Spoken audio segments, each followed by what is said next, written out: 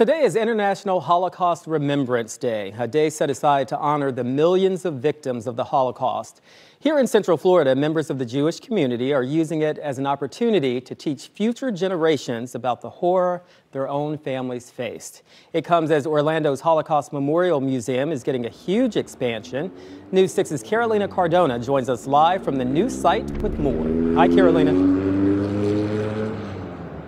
Yeah, Louis, so that new building is actually going to be located right behind me. That building that you see right now, that's the Chamber of Commerce building. It's an old building. It's no longer operating there, but that one is going to be demolished for the construction of the new Holocaust Museum. And so today I spoke with a couple of members of the Jewish community, and they told me about what lessons have been learned from the past and how we as a society can move forward from the atrocities committed during World War II.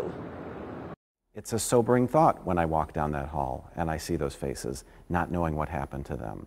The faces of his Jewish ancestors that remain in pictures at the family home of Louis Goldman. Goldman's grandfather arrived as a teen in the U.S. before World War II, escaping from Jewish persecution in Europe. I think one of the things that we've learned, and it's the famous quote that says, "Those who don't remember the past are condemned to repeat it." And it's incumbent on all of us to make sure that we're all educated on what happened. At Southwest Orlando Jewish Congregation, Louis says they strive to teach their members lessons from the past in hopes history won't repeat itself. A mission Tali DePold also holds dear to her heart. Her grandparents were survivors of the Holocaust. Quite frankly, it gives us a chance to address the rise in hate rhetoric that is going on in today's society.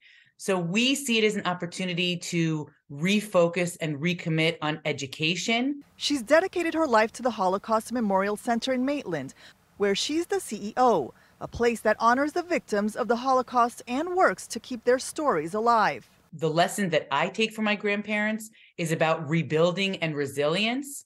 I wouldn't be where I am today if it had not been for their strength to pick up their lives, to rebuild, to move.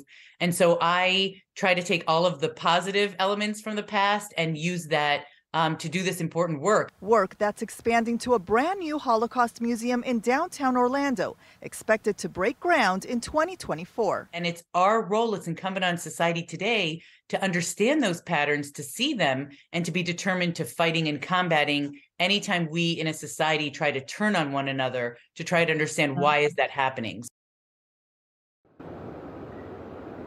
The Holocaust Museum for Hope and Humanity is expected to open in 2026. In Orange County, Carolina Cardona getting results. Back to you guys in the studio. Carolina, thank you.